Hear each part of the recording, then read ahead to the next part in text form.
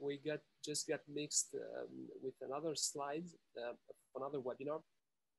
So I will just start and present our first moderator, if I can say so. So my co-moderator for tonight, Professor Bogdan Popescu, a professor at University of Medicine and Pharmacy Carol Davila in Bucharest, Romania.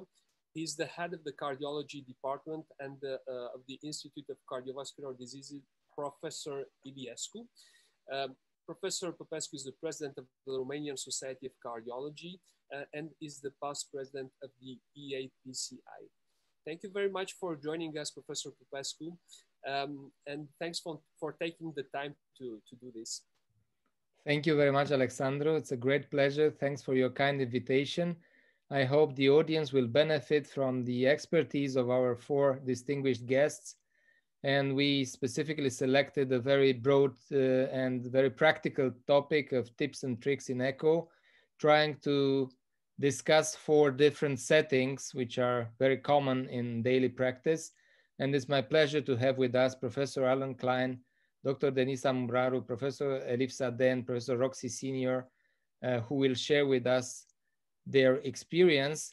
We would kindly ask you to ask your questions through the chat. We will have the chance to discuss with the experts about their presentations and their suggestions on these highly relevant topics. So without further ado, it's my pleasure to introduce Professor Allan Klein from the Cleveland Clinic. Allan is a past president of the American Society of Echocardiography, and he will talk to us about the practical applications of diastolic function assessment. Allan, please. Okay, thank you, Bogdan. It's a great pleasure in being here. Can you hear me? Yes. First of all, welcome from America. Those who celebrate Thanksgiving, happy Thanksgiving. So what I've been asked to do is talk about tips and tricks in echo, and I'm going to focus on the practical application of diastolic function assessment.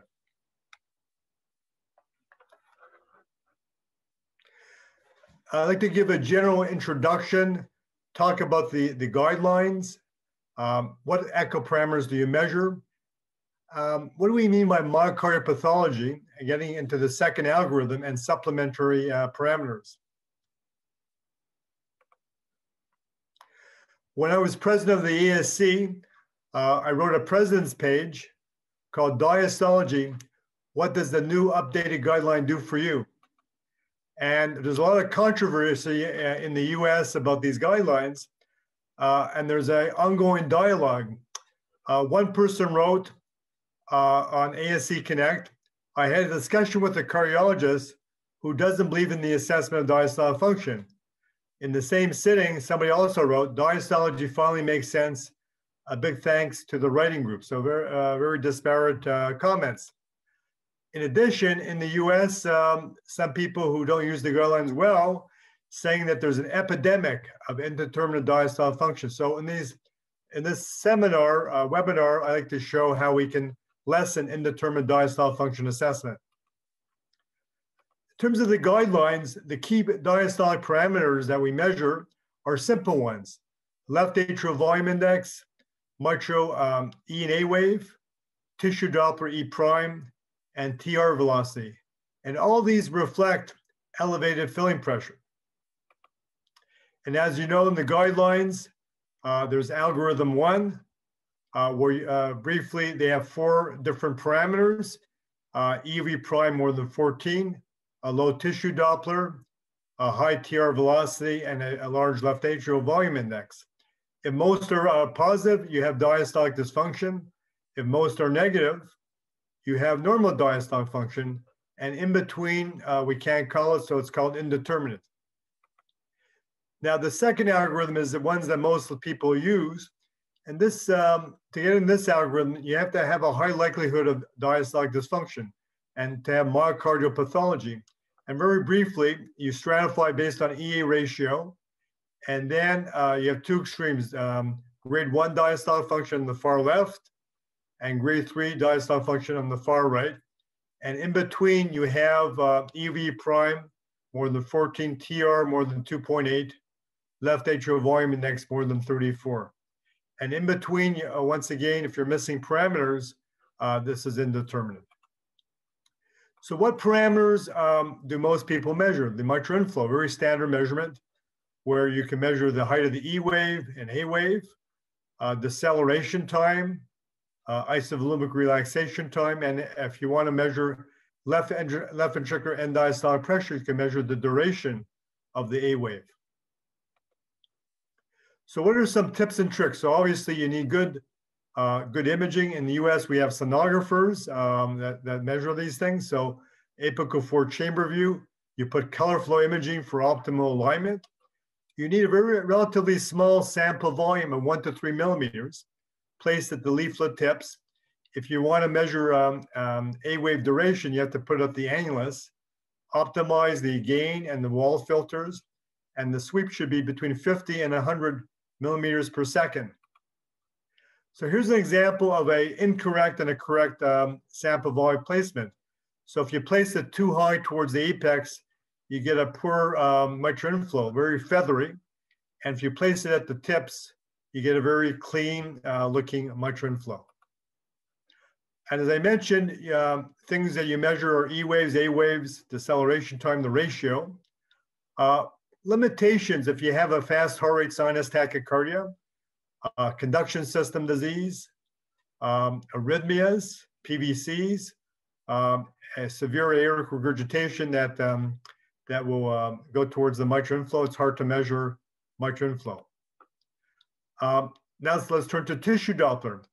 Tissue Doppler, you're trying to measure the annular E prime velocity. And what are some tips and tricks? So you need a very good apical 4 chamber view. You need a wider sample volume between 5 and 10 millimeters, placed at or within 1 centimeter of mitral leaflet insertion sites. Optimize gain and filter and minimize the angle of incidence. And you need a velocity scale 20 centimeters above and below baseline with a sweep speed of 50 to 100. The things that you would measure would be the E prime velocities at the septal and the lateral. You may want to average that to calculate the EV prime. Limitations are if you've done surgery on the mitral valve, a mitral valve ring or repair, if you have a mechanical valve or a prosthetic valve, if you have moderate to severe annular calcification, mitral stenosis, and severe mitral regurgitation, probably limitations to E prime velocities. So here's an example of a good placement and a bad placement. Here's bad placement. You put it in the wrong spot and probably the wrong sample volume, and you don't have very good E prime velocity. When you place it in the proper spot and a wide sample volume size, you get a very precise E prime lateral velocity of 5. A common mistake is don't measure the first downward deflection. So shown in the diagram, the first downward deflection is actually isovolumic relaxation, and don't mix that up with the E prime. So that's a common mistake. The next key parameter is the left atrial volume index. You have two methods. You have Simpson's method or area length method. Most people use Simpson's method, and you divide that left atrial volume by the body surface area to get the left atrial volume index. Here's a 2-chamber view and a 4-chamber view. So very important, some tips and tricks. The LV and LA lie in different planes. So you want to, first of all, avoid foreshortening of the left atrium. The base of the atrium should be at its largest size, and the LA length should be maximized. So just to show you that there's different planes of the LV and the LA. So you have to focus on the best plane, the largest plane for the LA to measure left atrial volume index. So here's an example of the left atrial volume measurements in the 4-chamber and a 2-chamber view. And precisely the left atrial volume index is 32 mLs per meter squared, where the cutoff is more than 34. So some measurement tips. Do not include the left atrial appendage in your measurement, as shown on the right, or the pulmonary veins and the LA tracings shown on the left. And the other tip is that the long axis, the length, should be within 5 millimeters of the two views. Okay, peak TR velocity. So that's our Achilles heel in the US. Often TR is not there, bad velocity. So you need very good diligence. You scan from multiple views. And if you cannot get it, you can use agitated saline to enhance the signal to noise ratio. And you hear much more about contrast, more second generation contrast than agitated saline. You want to measure full, well-developed envelopes. Now, if you really can get the TR, you could look at for the PR signal, perhaps to calculate a mean PA pressure or PA end diastolic pressure. So here's an example on the left. It's a poor velocity, not the best angle. And when you give agitated saline, you can see that the velocity was 2.8 before, and now it's 3.6. So much more enhanced velocity. As I said, often TR could be missing. One of the final things I like to talk about is the algorithm 2. Who gets into the algorithm 2? Those with myocardial pathology. So this is somebody who's likely to have elevated filling pressures. Algorithm 2 myocardial pathology means if you have extensive cardiac history, if you have known CAD with wall motion as shown in the upper diagram, if you have LVH, hypertensive heart disease as shown in the middle diagram, cardiomyopathy as shown in the bottom, this is amyloid. If you know already that there's HFpEF, if the parameters from algorithm 1 are all positive, if your ejection fraction is reduced, or if you have, let's say, L wave or large atrial reversal in the pulmonary vein, gets you into the algorithm 2. Most people use this algorithm for most echo labs for myocardial pathology. Now, recently, Dr. Smythe and the working group on the guidelines have talked about supplementary measures. So you still can measure deceleration time of the mitral E wave. You can look at the difference between the A wave and mitral and the duration and the atrial reversal. If it's more than 30 milliseconds, LVEDP is more than 15. If the pulmonary vein S to D ratio is low, especially with a reduced ejection fraction, and these are indicative of elevated filling pressures. We often measure strain, so I think strain should be part of this in the future guidelines. If your strain is normal, especially the LV, think twice, whether you can reclassify it, maybe from indeterminate to normal or grade 1. Or if your left atrial reservoir strain, there's sort of an explosion of interest in LA strain. If it's less than 20%, this is often abnormal, and this may help reclassify some of the patients. I'm not going to cover special population, that's another time. So if you have any of these, for example, AFib or hypertrophic cardiomyopathy or restriction, mitral stenosis, you need more special techniques or different algorithms than the traditional. So these are not should be used with the algorithms I mentioned. So in summary, Mr. Chairman, it's a great pleasure in talking on this webinar. So the take-home points for diastolic function. So the in parameters are simply EA ratio, tissue Doppler, E primes, left atrial volume index, and RVSP. Important to understand the clinical setting. So you have to know the history. What are the 2D findings? Is there LVH? You want to emphasize technical quality of the signals. Important to understand who gets into the second algorithm with myocardial pathology. In the future, I think we should be using LV and LA strain to reclassify indeterminate. and in your echo report, try to measure LV filling pressures and grade of diastolic function. So if you didn't understand anything, you can buy the book that just came out today. Actually, I was in my office today, and I have a picture of the book. It just came to my office. So this is a book of diastology recently published by Elsevier. Thank you very much for your attention. Thank you so much, Professor Klein. First of all, happy Thanksgiving, and happy Thanksgiving to all our American viewers. The second, where would we buy your book? Is it available on Amazon yet, or? The book is available on Amazon. It's on Facebook, Twitter. You see, but Elsevier, if you just go Elsevier website, it can be bought.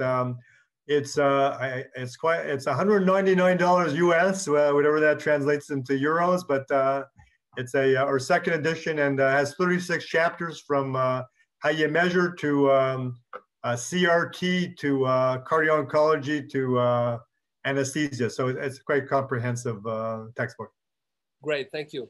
We saved some money from not going to all these congresses, so I think most of us can afford it. So we will go on forward with our webinar. I have the pleasure to present Dr. Denisa Muraru, which is a cardiologist practicing in Italy, is part of the ESC Education Committee member, and she will present to us practical tips for 3D echography. Thank you very much, Denisa, for being with us today. Thank you, Alexandru. It's a great pleasure for me to be here and participate in this webinar. So in the next 10 minutes, I will try to provide some practical tips on transthoracic 3D echocardiography, which is relatively less used with respect to 3D transesophageal echocardiography. And since I had 10 minutes, I have come up with 10 rules, which are very simple, but important for a successful acquisition. So first of all, very practically, the most important thing is to come up with a clinical question, which is the clinical question in your patient. For instance, if you have a patient with a worsening dyspnea, fatigue, diarrhea, skin flush, and hepatomegaly, you might want to look at the tricuspid valve carefully in order to exclude a possible carcinoid tricuspid valve disease. And so what you can do is to look first in 2D, and identify the best two-dimensional window for the structure of interest. So in this case, for the tricuspid valve, you might look from the parasternal right ventricular inflow view at the tricuspid valve leaflets, or the apical right ventricular focus view. And depending on the patient that you are scanning, it may be that one or the other has a better image quality. And this is important because this is the approach that you are going to use to try to obtain a good 3D acquisition. If both are good quality, like in this case, in this patient, you have to realize that from the parasternal approach, for instance, since there is the benefit of axial and lateral resolution, there you have more clear, more well-defined, better spatial resolution. While on the right, as you can see, this is an apical acquisition. Still the image quality is okay, but there is less definition. On the other hand, you are able to include more structures in the view, for instance, the pulmonary valve, and you can see better also the surrounding structures like the mitral valve. So what makes a good 3D echo image? How we can define what is a good image? First of all, it has to have a high spatial resolution, a sufficient temporal resolution for the purpose, for quantification or for anatomical purposes. It has to have a high signal to noise ratio, no artifacts ideally, should include the entire structure of interest in the image, and also some landmarks for orientation to understand which is the anterior part, the posterior part, and so on. It should be realistic, so more similar to anatomy as possible, should have some attractive color maps. And finally, some cosmetics. I will show you, it's important also for the wow effect. When you compare transthoracic with respect to transesophageal images, of course, many of us still prefer transesophageal. However, in most of our patients, it may be enough to also limit yourself to transthoracic 3D echocardiography in order to answer the clinical question. You don't have to get so much detail unless the patient is a candidate for procedure or for surgery. But for instance, in this case where you see a mitral valve flail, it's enough the transthoracic 3D acquisition to define the mechanism of the regurgitation. Of course, if you want to see the rupture chordae, you need a better, or the secondary prolapses, for instance, you need a better spatial resolution. So how to achieve high spatial resolution? You need to understand that you cannot have the most spatial, temporal resolution, volume, size, everything. There is a trade-off between all these three things. So first of all, in order to increase the quality, the spatial resolution, you need to obtain the maximal density of the scan lines. Usually it is obtained by a multi-bit acquisition if the patient is in sinus rhythm.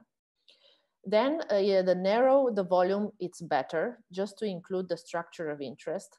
You should favor the window in which the structures are closer to the probe. For instance, the parasternal are much better if they are good quality. You should place the structure of interest in the center of the 3D volume to achieve the highest spatial resolution and also to increase the frequency. Whenever possible, obviously, you should go for transesophageal. And then the rule number 3 is to decide what you want the most in your patient. You need to look at the anatomy, you need to look at the papillary muscles, subvalvular apparatus, morphology of the right ventricle, then you need to favor the spatial resolution. But if you want quantitative data like volumes, ejection fraction, you need to favor the temporal resolution. And then there is a question, which is the optimal temporal resolution for quantification of the volumes. You have to realize is that if you have a single bit acquisition, for instance, with an insufficient temporal resolution, this may lead to errors in the identification of the end diastole and end systole. So you will get smaller volumes and lower ejection fraction.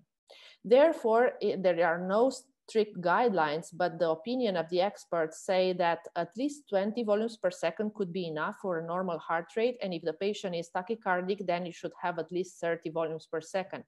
For more sophisticated analysis like 3D strain, the recommended frame rate is more than 36, 50 volumes per second. So you definitely need a 6-bit acquisition.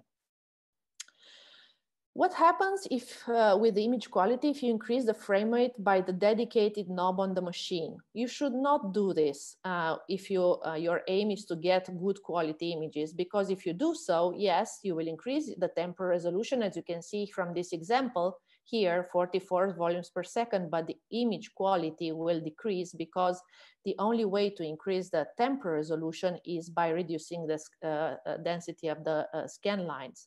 So you shouldn't do that if your aim is to get nice, pretty pictures. Another important rule is to use a cutout bed, and optimally it's much better to scan from the left side of the patient. Obviously in these times is not a good idea if you are scanning nowadays with a COVID risk and so on. It's much better to scan on the right. However, for 3D echo acquisition, this allows to properly position the probe for the right ventricular focus view and to scan much better the right structures. Here is a protocol that we have recently published, and you can consult because now we have a limited time. But basically, we recommend to position the time gain compensation in the middle to increase a little bit the gain to avoid the dropout, but not to exaggerate because this will increase also the noise. Another important practical tip is to not forget using the respiratory maneuvers. I would say in every patient, because the most frequent reason that I see for suboptimal 3D transthoracic images is a poor timing with patient breath-holding respiration and with the action on the button that starts the acquisition.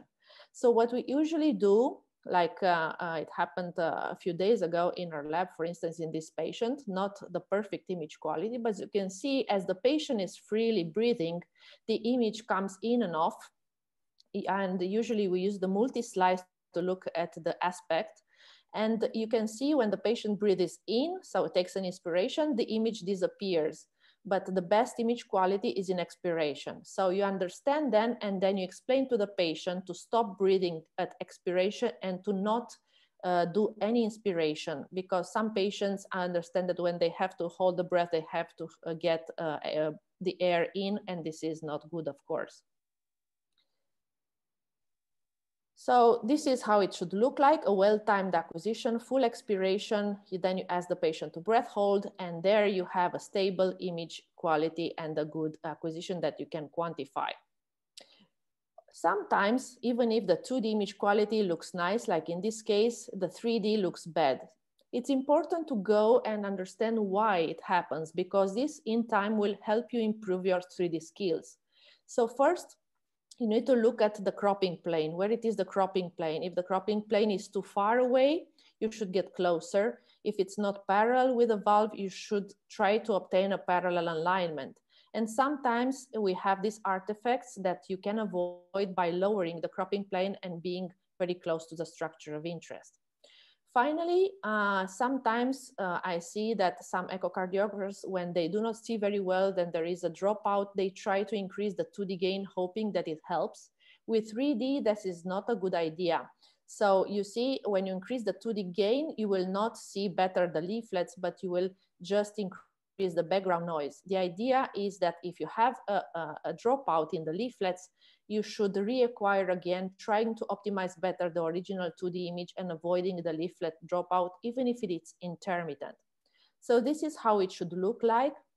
A good acquisition should be really black and white, so black cavity, white structures without artifacts, without reverberations. And finally, my last, but I think also important advice is to know your 3D echo machine. Try to learn at best your scanner in your lab.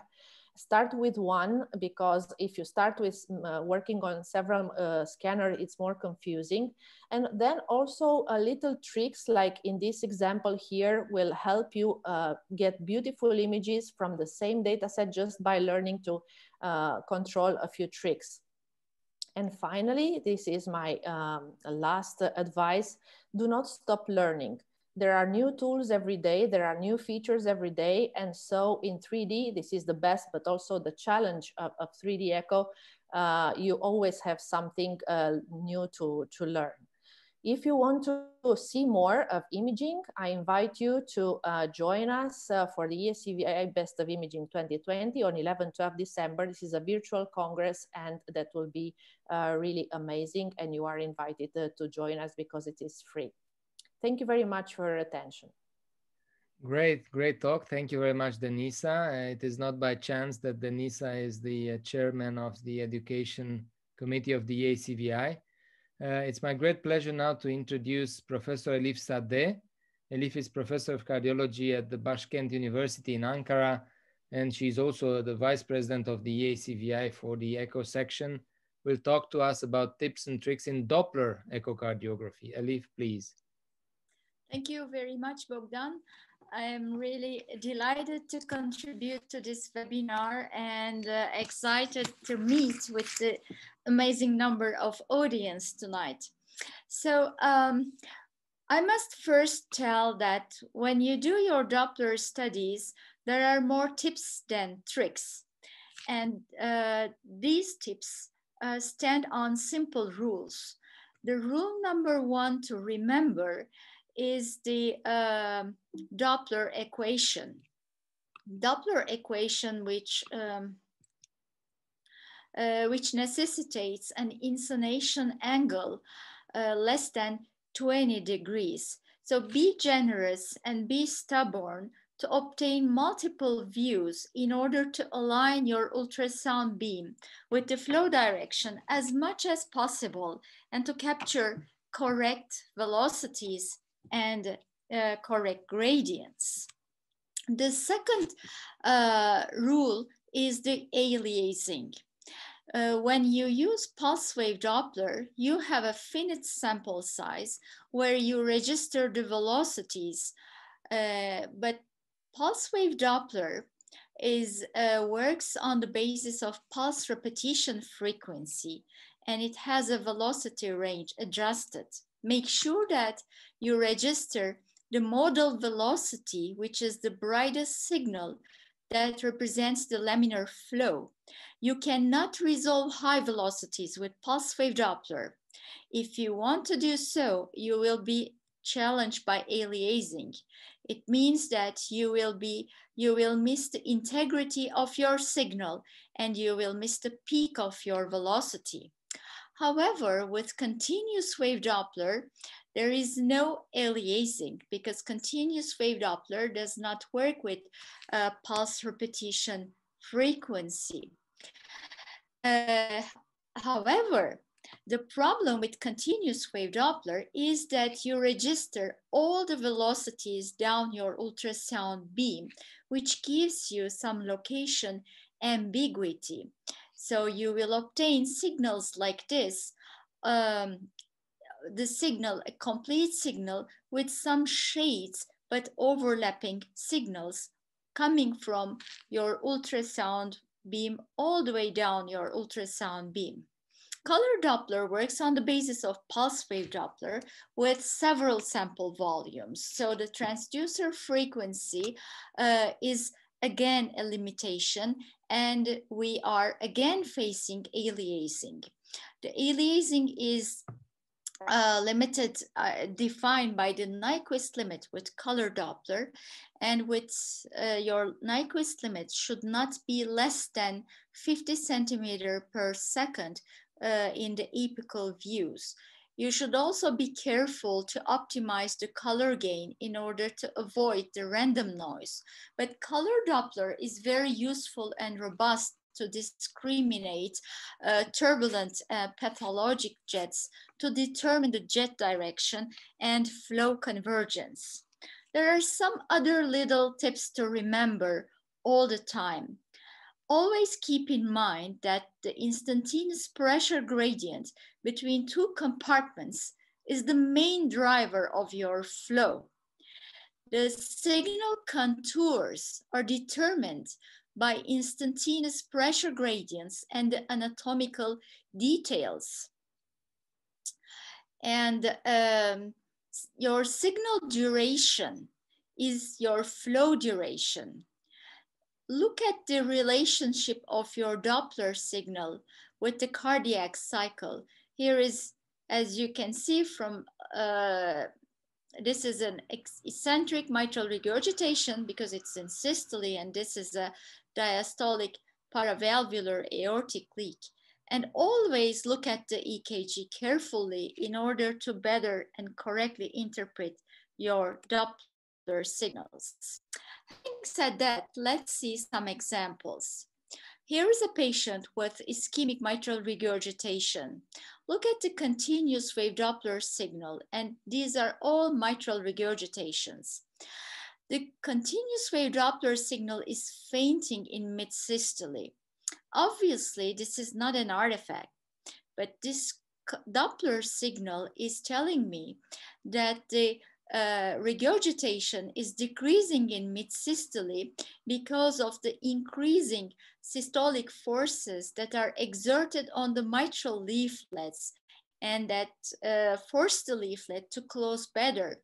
So when the left ventricular pressure increases, the regurgitant orifice area decreases, and this is a representation also of the dynamic nature of ischemic, the regurgitant orifice area of an ischemic mitral regurgitation. Here is another example of mitral regurgitation.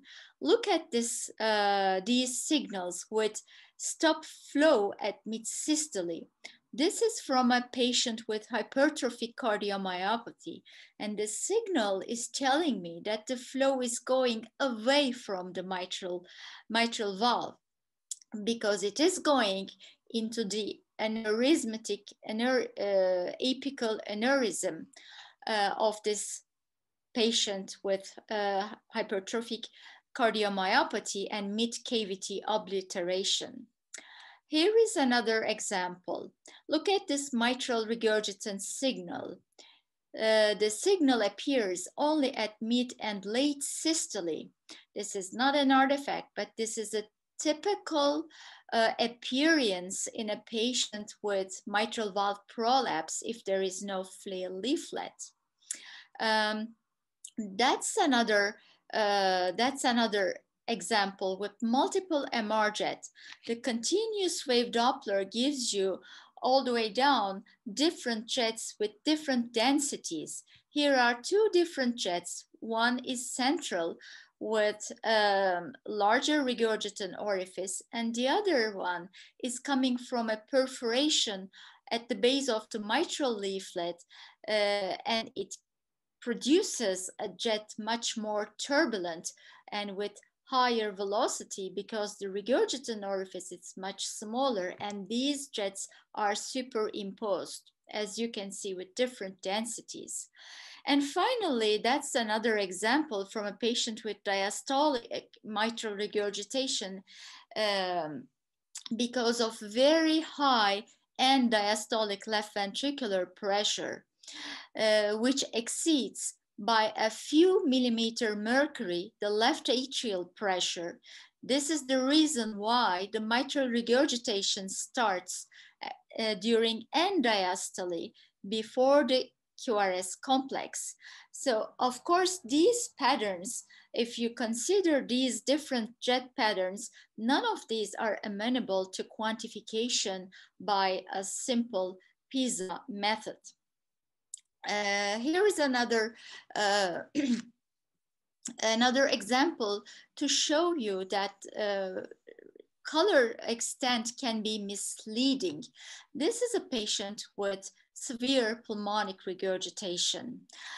By looking at this pulmonic regurgitant flow going back into the RVOT, this small non-turbulent red color Doppler, it's difficult to convince you that this is severe regurgitation, but indeed it is a severe regurgitation.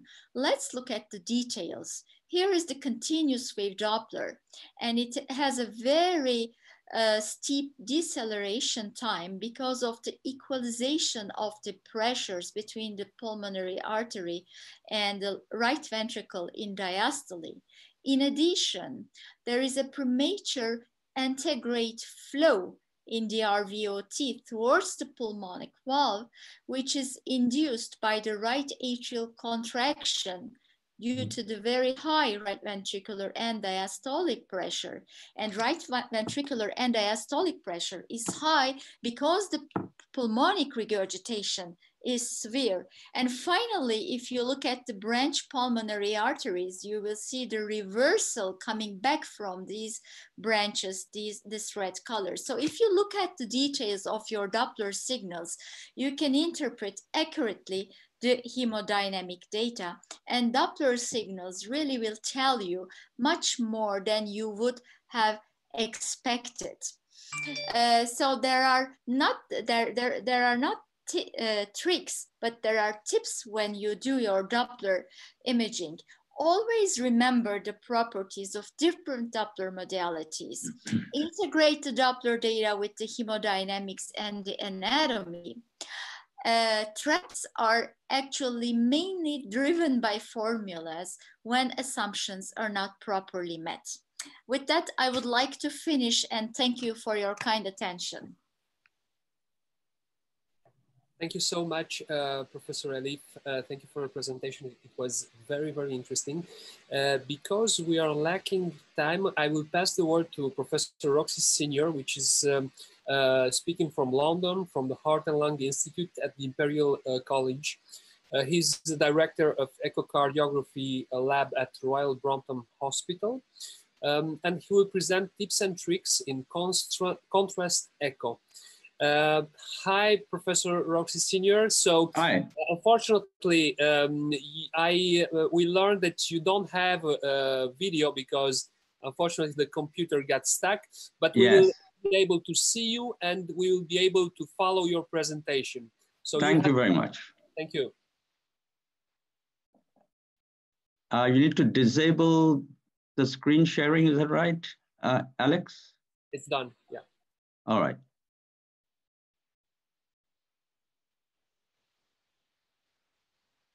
Okay.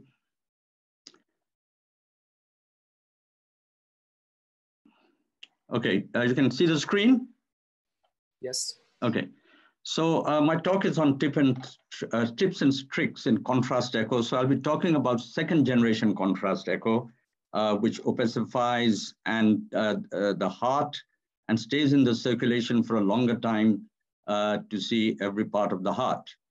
So this is the summary of the main recommendation by EACVI 2017 recommendation published, that contrast agents should be used if 2 or more segments are not visualized, and to better assess structural abnormalities, especially the apical abnormalities.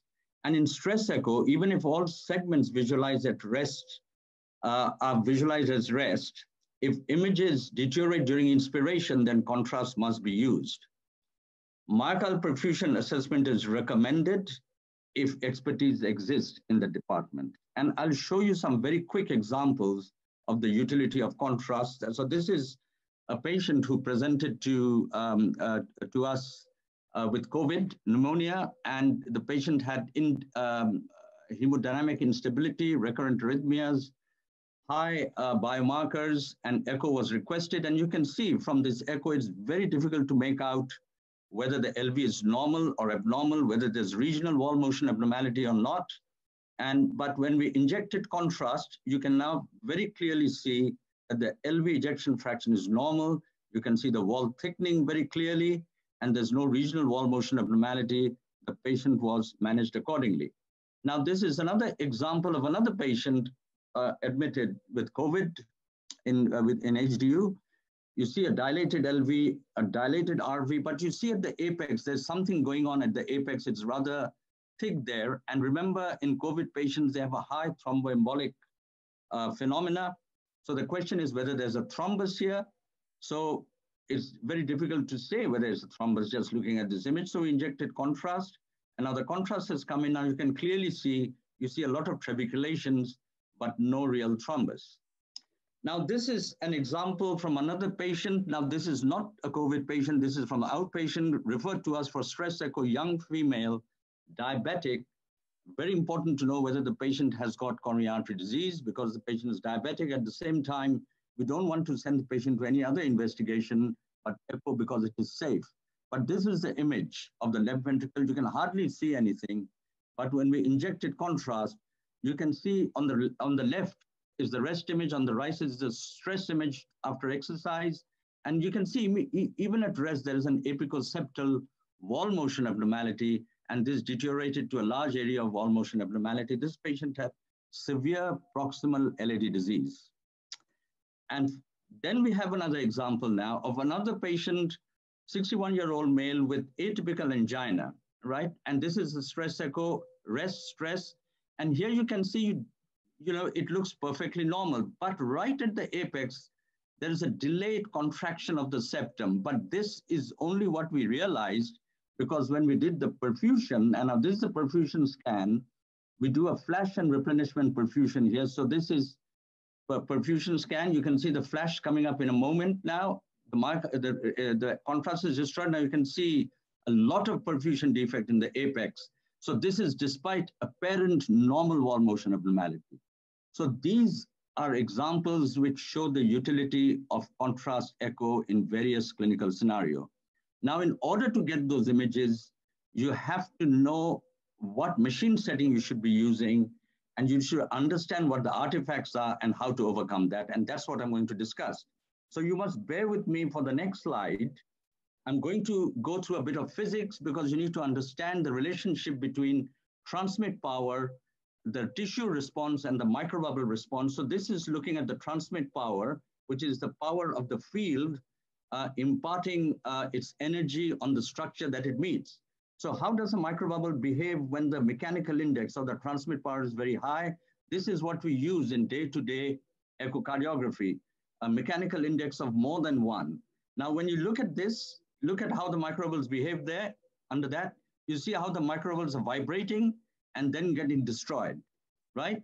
And if you look at the image here with that mechanical index, you will see that all the microbubbles are getting destroyed, and this is not the way to image the heart.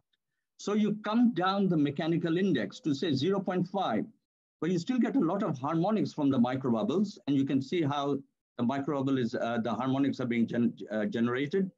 So you can see it becomes smaller and larger, and it gives on non-linear signals in harmonics and in fundamentals. So now looking at the harmonics, it gives off lots of harmonics. The tissue also gives off harmonics.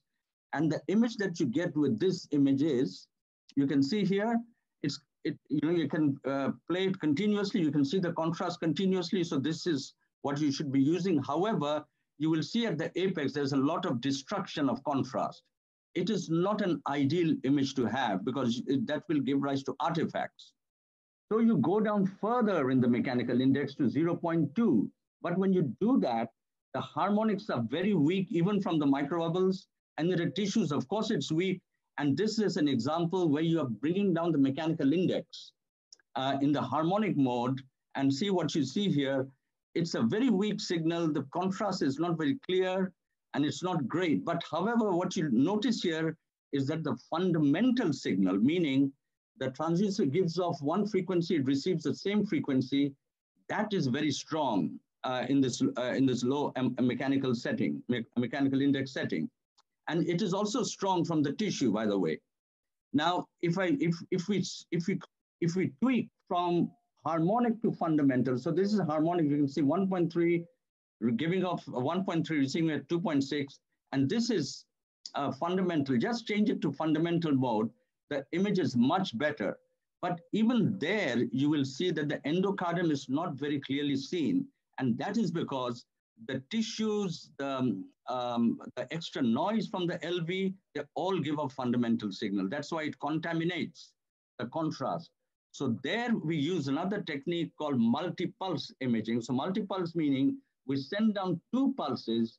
By that, we eliminate the tissue completely, but keep the contrast signals. And this is how it looks with multi-pulse imaging. And you can see now very clearly the contrast from apex to base. You can see the wall thickening, and you can appreciate very well how the image has improved in quality. So this is what you should be using in your day-to-day practice: low mechanical index, contrast-specific imaging, multi-pulse technique. Now remember the LVO technique, which I just showed, just by reducing the mechanical index, you are not going to improve the image because you are doing it in harmonics, and harmonics become weak. You need it in fundamental mode, and you need multi-pulse technique. So this is point number 1. Now we come to how to optimize the image. So you give contrast, and this is the LV. So you see it's a low MI image, but what you also should see is the microbubbles within the myocardium. So this is a technique, low MI, where you can look at LV structure and myocardial perfusion simultaneously. But just concentrating on the structure, you can see the wall thickening very well. You can see the epicardium well. You can see the endocardium well. And therefore, you can see the wall thickening well, which is the hallmark of ischemia or any abnormality affecting the myocardium. So this is how you should be doing it. Now, it is quite possible that we'll get image like this. So this is a patient who came to us, and see what happened here. So what happened here is a huge amount of contrast was injected. As a result, there's a huge attenuation artifact here. Now, on this side, what's happening? The gains are so high that you can't make out the wall thickness at all. You know, it's all blurred. It's called blooming artifact. So you need to reduce the gain. You need to give less contrast here and wait. If you had given already, then you just wait till you get back these images where now you can see it's more uniform, and you can see the wall thickening now much better than what you can see here. So this is one thing that you need to be very careful about. And the other thing that also you should be careful about is you should be giving enough contrast. Now this here, the amount of contrast given is not that great, though you can see wall thickening, but you're underestimating the LV volume compared to if you give a bit more contrast so that it's uniformly opacified. And now you can see, actually, when you don't give a lot of contrast, you also pick up extraneous echoes, which you think it's endocardium. That's not really endocardium. The compacted endocardium is here, very clearly seen. So you have to give enough contrast to actually opacify the left ventricle well. Now, there's another artifact that you might face, This is coming from the papillary muscle. Because it's coming from the papillary muscle, it looks like this is the wall of the LV. So all you need to do, and you know this is an artifact because it's going right down outside the heart. You just need to move the transducer a little bit. And now you see you've got rid of that shadow. And now you see there's a wall motion abnormality here in the anterolateral region. So it's very important to recognize these artifacts. Now, this is another artifact that we see. You inject contrast and you see swirling in the apex. And I've shown you this to you just before that. That is because your mechanical index is a bit high and you're destroying the contrast. So don't use LVO setting. Go for the setting of low MI, and then you can see you won't have this destruction because the MI is low. It will not destroy the contrast, and you'll see a uniform opacification. And then moving on, what about perfusion imaging? Now, this is an example of perfusion here at rest. Now, you see a flash replenishment imaging again, flash. The microbubbles are getting destroyed. It's going to fill now, but you see an artifact here, black. But you wait for it and move your transducer, and you'll see it's filling up right at the end when you move the transducer. See, it fills up. Right at the end, it fills up because we move the transducer to get the lateral wall within the axial plane. See, right at the end, if you watch, it will be filling up. There you are. It fills up. So that's what you need to do. And finally, you do get apical artifacts. For example, here you can see there's slightly less contrast maybe there and slightly more contrast here. So you move the focus to the apex, because when you do that, you concentrate the destruction right down a thin area here, not in a broad area here. So because if your focus is here, you're sending too many lines. And this especially occurs if the transducer is very near the chest. So the transducer is very near the apex. So the apex gets the brunt of the mechanical index, and it destroys contrast. So when you move it up, you confine it to a thin line. So now you can see how when you do a flash replenishment imaging, the apex fills up very well. See how quickly the apex fills up. If you had kept it right there, you'll see there's an apical defect here. So this is overcoming apical defect artifact. So my take-home message from this is always use low mechanical index contrast-specific imaging option. It is available in all machines, and you should ask your application specialist to supply that. And if they don't, then say, I'm not going to buy a machine. Then they will supply that. Always give slow bolus. Don't rush, give slow bolus because we want to opacify the LV well, and we don't want to get attenuation artifact. So obtain uniform LV opacification with some myocardial opacification because you can see perfusion simultaneously. Optimize your gain so that you don't overgain it, and keep the focus at the mitral valve level all the time unless you see an apical artifact or destruction. Then you move the focus up to the apex, you get rid of that artifact. Thank you very much. Thank you so much, Professor Roxy Senior. So it was an outstanding presentation. We are limited by the time, but we will be able to respond to most of the questions for the following 10 or 15 minutes. I just want to tell our audience that they will receive a link with the registration of this webinar, so they can access afterwards the webinar. I will give the word to Professor Popescu for the discussion session and for further announcements. Thank you very much. It was a real pleasure to listen to these 4 excellent talks. So I think we should fire a few questions, short answers if possible, so that we take more of them. I have 2 questions for Allan. One is related to LA volume. So you said that 2D measurements of LA volume make some problems because we need to be aware of the way of maximizing the cavity. Would 3D derived LA volume measurements be a solution in assessing this for diastolic function assessment? Bogdan, very good question about 3D LA volumes. I think compare 2D versus, let's say, MRI is very limited. You probably underestimate the volumes. probably 3D LA versus MRI is probably closer. And I think the world should be getting into 3D.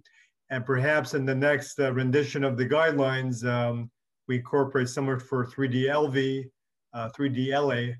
But I think the focus should be on LA strain. For the diastology, I think the phasic function may be actually more important than the actual volume. So that may be another added value. But 3D is here to stay, as we heard from the other presenter, but that's an important area. Yeah, it's my impression as well. Perhaps we will need to take a close look at the cutoff value if we use the 3D volume in that case. But the second question was indeed about LA strain. So you think this will become a major player in diastolic function assessment in future, in the main algorithm of assessment? I think that definitely, as the machines get better, easier to identify LA strain, even in a 4-chamber view, one view, if the machine is able to give you an output of the different phases, I think this would be very useful. Applications will include, prediction of, obviously diastolic function, indeterminate reclassifying, prediction of heart failure, a lot of different things that's predicting LA strain. It's not as simple as that, but it's another thing that you'll have in your toolbox to assess elevated film pressures. Thank you. Thank you. So I would have a question for Professor Elif Sade. So can you please just maybe explain, I know it's not easy, but explain in practice, how do we easily measure the PISA and the vena contracta? And the second question would be, how do you quantify a mitral regurgitation in those cases where the PISA is not available? Right, you are right. These are everyday. These are questions coming out from the everyday practice. Quantification of you should be very careful when using PISA. To visualize nicely the flow convergence zone, those color shells, we shift the baseline of the color according to the regurgitation we are looking for. If this is mitral, so you have to shift the baseline in the same direction of the regurgitant flow. And usually the Nyquist limit should be around after shifting the baseline, it should be somewhere around 30 to 40, not more, not less than this. However, PISA, the use of PISA is very tricky. For example, if this is a dynamic regurgitation, you cannot use. If this is multiple jet, you cannot use. If this is very eccentric jet, you cannot use unless you do some angle corrections, because the PISA, the hemisphere will be truncated, so you cannot really apply the formula. So you have to know the limitations of PISA. Then vena contracta would be more useful in such conditions, maybe. Or if still you are really, you cannot, you know that you cannot use PISA, then I would recommend you to look at the morphology of the valve, use 3D, look at the functional anatomy of the leaflets. Then you will come up with a better judgment, I think. Or you can maybe use continuity equation, but this is usually very cumbersome. So always try to get different clues, put them together, look at the pulmonic veins, for example, hepatic veins, and put them together, the signal contour, density, cavity size, and integrate all that knowledge. Thank you so much, Professor Elif. Thank you very much. I would have again 2 questions now for Denisa, if possible. So one complaint that we hear very often from people is that, you know, I don't use 3D because it's very time consuming and I need to move fast. how long does it take to analyze a 3D data set for ventricle, for the LV, for the RV? Of course, nobody compares with you in this regard, but general practitioner, not the big expert. Yeah, thank you, Bogdan. Indeed, this is a frequent reason that comes every time during these presentations on 3D. And I think now it has become really an excuse for people not implementing 3D echo in their clinical routine, because with the latest technology is really very fast. Indeed, in the past, we had to perform several steps during the acquisition and then also during post-processing, but now it takes less than 1 minute if the data set is a good quality, following the rules, the simple rules that I have shown. Nowadays, with the help of artificial intelligence, the first step of aligning the data set and tracing the contours has become completely automated. So the operator just has to look at the contours, and if they are okay, just to look at the measurements. Frequently, there is some need to edit, and but it takes really less than 1 or 2 minutes, depending on whether the patient has some pathology or not. So no, it's no longer an excuse, a good excuse to not perform a transthoracic 3D echo. Okay, yes, and also if you practice it very often, then it gets even easier because it takes less and faster time. Yes. The second question relates to the assessment of the left ventricle by 3D. So we know LV volumes are more accurate, ejection fraction derived from 3D. Other than that, are there other applications? For example, GLS is the newcomer. Should we do it with 3D echo rather than 2D? What's your advice or comment on that? Yeah, that is also an important point. 3D strain theoretically has some advantages with respect to 2D strain, but for clinical purposes, we are still using 2D because it's supported by more robust evidence. And we have some technical issues that have to be solved with 3D strain. So for the moment, I cannot say that I prefer 3D strain. I still use 2D strain in my clinical routine. But I think something that can be done with 3D echo that probably is not so popular among the echocardiographer is to look at the morphology and to look at some pathologies that involve the apex.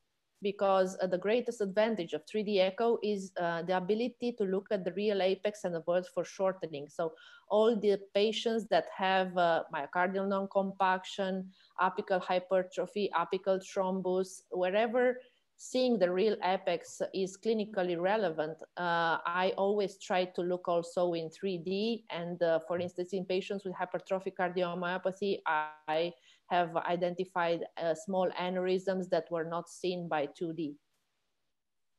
Okay, great. Yeah, so I think we have to remember that we cannot directly translate whatever goes with 2D into 3D unless we make the necessary adjustments or study properly. Very good advice, thanks. I'd also have two questions brief questions for Roxy, if I may. So again, one is a bit that I hear this sometimes, it's again about GLS. So people think that if you are able with the sonoview, with whatever transpulmonary contrast, to visualize better the LV and measure volumes and EF, would it be possible also that this helps you in measuring GLS by speckle tracking? Yeah, that's a good question. In fact, we've published data on that about 2 years ago.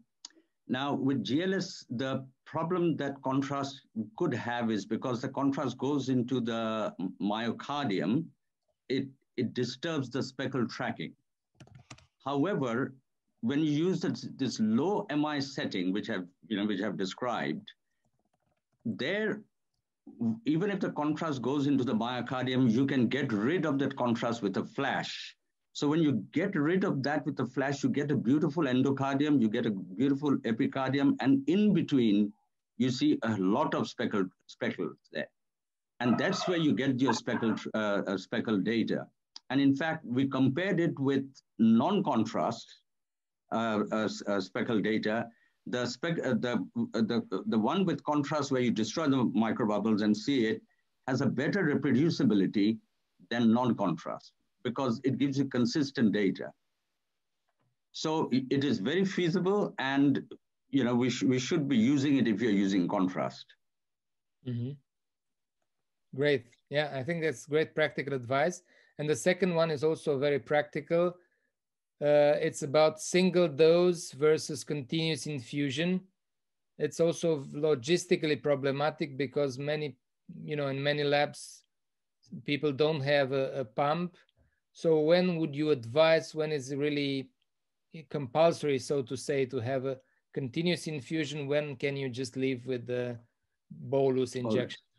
Yeah, so bolus you can live with just to look at LV structure, function, ejection fraction, etc. Bolus is absolutely fine, and slow bolus, and it actually does. If you give slowly, it stays in the circulation for longer time, and because you're replenishing it slowly, so you get a good uniform opacification, and with bolus it's great. But if you're looking at perfusion, there I would advise that it should be by infusion, and you don't necessarily need a pump to do that. You can put it in a bag of saline, and then you just pass it. For each contrast agents, there are different rates at which you use it. So all you need to do is to do that, and it will work equally well. Except the pump, the one that the Bracco has, is very nice actually. It's automatic. You don't have to do anything after starting the pump. While with normal saline, etc., somebody needs to shake the bag all the time so that it is in suspension. But even then, because there are two people in the lab anyway, so one can do that while the infusion is going on. So for perfusion, you need to do infusion. Infused contrast. Thank you. Thank you so much, Professor Roxy Senior. So two quick questions for Professor Klein. Maybe he will be able to respond rapidly, maybe less than 1 minute for each question. So Professor Klein, do you think that in the near future, the LA strain imaging will become increasingly important for the evaluation of diastolic function? And the second question is also related to left atrium. So should we add the LA strain besides GLS in the evaluation of cardio-oncology patients? To answer both questions, very important. I predict, I think in the next guidelines, GLS and LARS will be included. It's simplified now, accurate measure. Cardio-oncology, I think it's good physiology. If the cardio-oncology drug perhaps damages the LV, perhaps there's some impairment of the LA, and I think both will be recorded. How the clinician uses them is another thing, but he'll have that information. And as I said, just from a 4-chamber view, you can get a lot of good information. Measured accurately. The LA is a very thin structure, so you need to be good measurements for this. I predict will be used routinely. Okay, great. So sadly, time is flying and we'll need to close very soon. But we have some good news, and this is one that you will be able to look at the recording of it, and Alexandru will tell you more about this in the end. And the second one, I will also take the opportunity to invite you to attend 11 and 12 of December, the EACVI Best of Imaging 2020. It will be a great event. It's the first virtual event that the EACVI is organizing. But we hope that it will be very interesting because of the great program. Take advantage of it and participate. The registration is free. 1.5 days of great program on 3 channels, and please join us there. It was a great pleasure for me to listen to all your presentations. And again, I'd like to thank all of you and Alexandru before passing the final words to him. Thank you. Thank you very much, Professor Popescu. Thank you for being here. I would like to thank you and all the speakers. Thank you for your time. Just want to say that this recording will be available tomorrow. Each subscriber will receive a link. I hope I will see you next time in the near future at another webinar. Thank you so much for doing this, and thank you for your time. Have a nice evening. Okay. Thank you. Yeah. Thank you. Bye. Thank you. Bogdan. Bye.